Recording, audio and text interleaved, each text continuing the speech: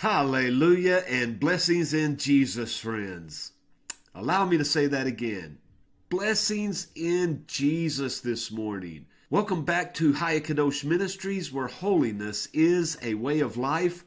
Jesus is truly King of Kings and Lord of Lords, and God's Holy Bible is our only standard for truth.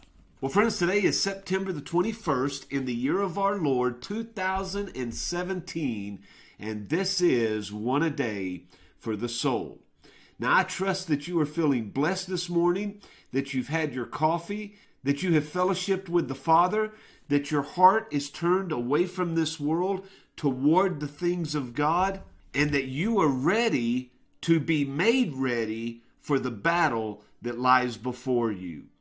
Well, friends, our text this morning is going to be taken out of the book of Colossians, and this is one of my favorite books in the New Testament, and chapter 3 is so powerful. So I want to encourage you sometime today, get alone in a quiet place and read Colossians chapter 3.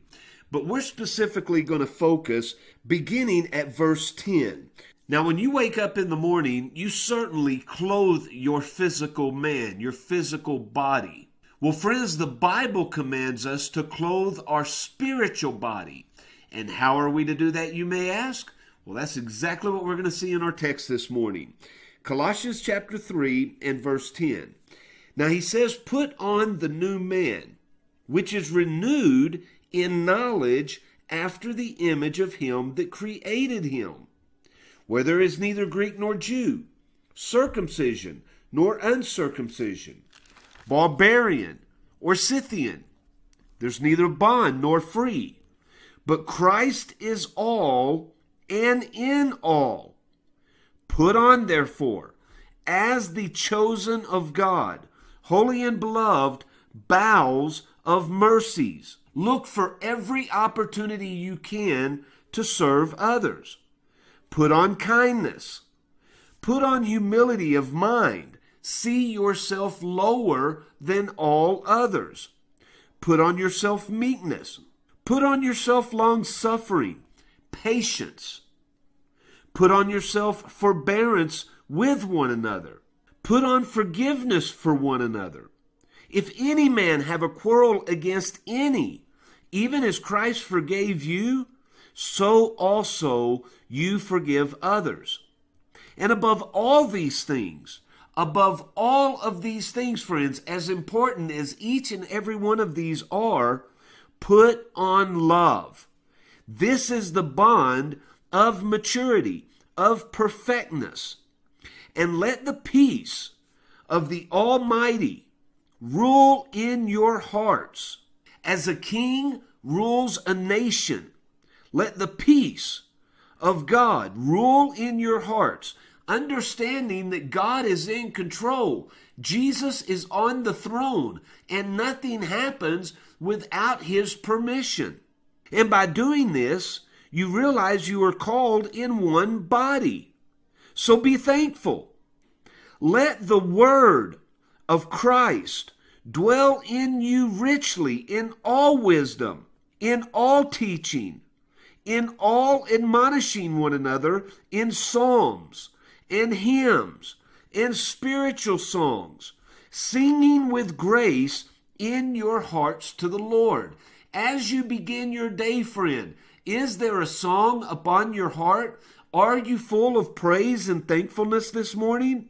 And whatsoever you do, in word or in deed, do it all in the name as a representative of the Lord Jesus upon this earth, giving thanks to God and the Father by him and through him.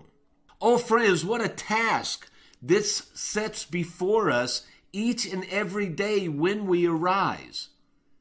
To cast off the anxieties and the worries of this world, and to once again put on, as the chosen of God, as ambassadors of God, to put on the holy armor, which is bowels of mercy and kindness, humility of mind, meekness, long-suffering, forbearing one another, forgiving one another. just as Christ has forgiven us.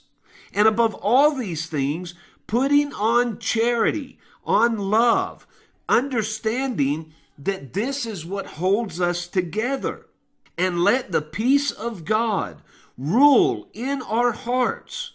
Let the word of Christ dwell in us, richly in all wisdom, so that we may teach and admonish one another in psalms, in hymns, in spiritual psalms, and that we will go throughout our day, singing with grace in our hearts unto the Lord, for the great things that he has done for us. Hallelujah. For the great things he is doing for us. Hallelujah. For the great things he is going to do for us. Hallelujah. Well, friends, I pray that this will set your day straight. I pray that your mind is upon the things of God.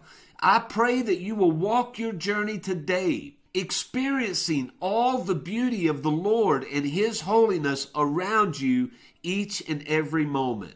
Well, I love you, friends. I'm so grateful that you're again here with us. Spread the word. Tell others, because there is so much falsehood. There is so much untruth. There is so much of the will of man being taught among us. And it is hard to find truth. And friends, it isn't anything special about me or this ministry, only that we stand upon the purity and the uncompromising truth of the Word of God. And that's what every believer needs in their lives each and every day. Because as we said before, and we will say it again, the Holy Bible is our only standard for truth. So resist the teachings of men, fall into the Word of God, and pattern your life after what he teaches us in his Word. And friends, you can never go wrong. Well, may your day be blessed in the Lord Jesus in all you do. And as our text told us, whether in word or deed, do all in the name of the Lord Jesus. Hallelujah. Well, friends, I love you. Thank you again for joining us. And until tomorrow, and as the Lord wills, we will see you on the next video.